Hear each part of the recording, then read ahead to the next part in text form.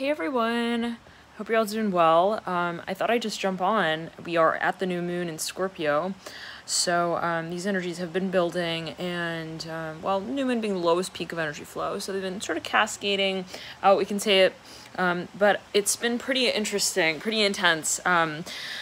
I can say, at least for myself, I have a lot of Scorpio in my chart relatively, and it's all relative, but I've definitely been feeling these energies very strong, sort of, energies associated with the concept of even purging, really very clearly identifying what it is that also just no longer works and no longer empowers and guides us in that relationship with ourselves ultimately, right? Where we say, well, I know that I'm doing what is best for me to be able to then reflectively offer the best also for others. So, sometimes, we think, well, that magnetism associated with Scorpio, that really passionate energy, how do we sort of integrate that in our relationships with others? I really find that it first relies on the spectrum of how we engage that energy space and integrate it with our highest, our higher self and our highest vision associated with that space. So, there is this these levels to how we also energize our vision, and I was just coming through. So, but there are so many aspects to it, right? We are in every moment sort of engaging our will and our so-called power and our influence, and in what ways do we struggle with that concept where we say, I just kind of give my power away, or I just I sort of put it on the so-called back burner. I wait for so-called destiny as well to take this over. For me, being super aware of every scenario in which we are engaging our will, I'm hearing it in this way, can be a really strong focus when we're thinking about the archetype of Scorpio. And so I've just been honestly getting rid of so much stuff, like things that I thought I'd never get rid of. Like, truly, I was like, oh my gosh, this is like a part of me, and oh my gosh, this is, somehow, related to me on this deep level. And it's like, okay, at what point does that thought paradigm sort of kind of hold in such an outdated manner compared to the benefit that it really truly does bring you when it comes to that balance that we strike on the note of balance of highest, I'm hearing, vibration of mind, body, soul. So, we can say, well, I resonate with this, or I think this is cool, but, at what point do we really look at whatever that space is? It could be a thought, it could be a physical object, it could be an experience that, you somehow hold the memory space. What truly does that offer me? And, because that's a decision, right? When we sort of place whatever that is in our aura even, right? Where we say, I'm consciously allowing this to remain in my environment.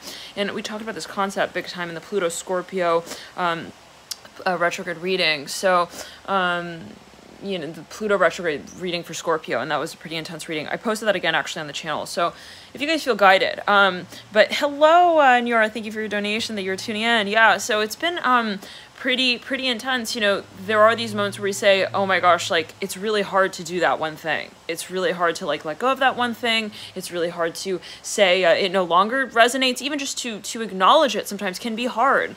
But sometimes that's exactly what we need to do. Because, where we sort of shy away from what we honestly feel, we sort of again, we give ourselves to that space in a way that is not authentic.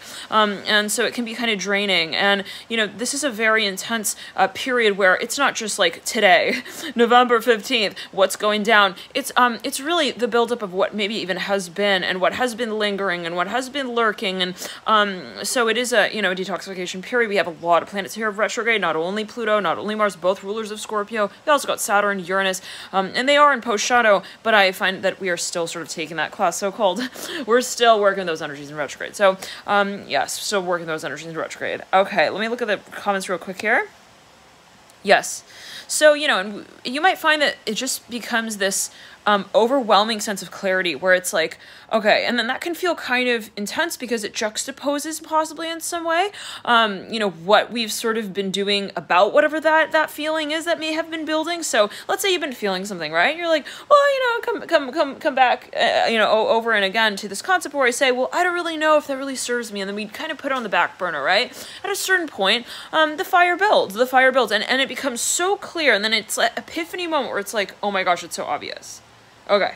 It's like, so now what am I gonna do about it? And so, don't be afraid to be at that crossroads where you realize things are, kind of becoming more important, as you might feel it as well, to address, where you're like, well, before, it wasn't really like a make or break sort of thing. And I kind of said, well, I don't need to make an executive decision on that quite yet, and then you realize like, well, whoa, when it comes to also my emotional values, I realized that I need to prioritize that. That one little decision that I said wasn't important, that could be still kind of in the back end of our subconscious, and playing a sort of story on its own. I don't know what that was linked to. So you might also want to clear your environment, your environment, like sage it down, whatever you feel you need to do to, kind of set that tone and frequency that you really consciously set. So thank you guys for tuning in. The light to you. Hopefully we'll possibly do some readings later tonight, in celebration. We'll see though, go with the flow. And, this is the time where, the new moon is really favorable for